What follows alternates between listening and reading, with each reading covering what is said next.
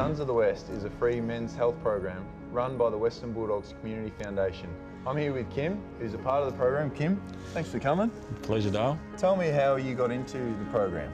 I suffered a workplace injury and it led to a lot of surgery, a lot of downtime with a permanent disability, which drags me down a fair bit.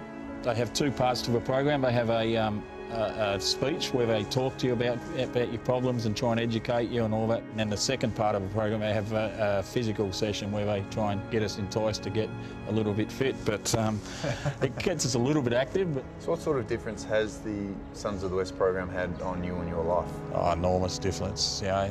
Without being over saying it, it's probably saved me life because I was that close and I had nothing. It didn't cure, it's no magical fix, but it's given me tools to work with and how to handle it now. So now I'm out here talking to you, and how good's this? Well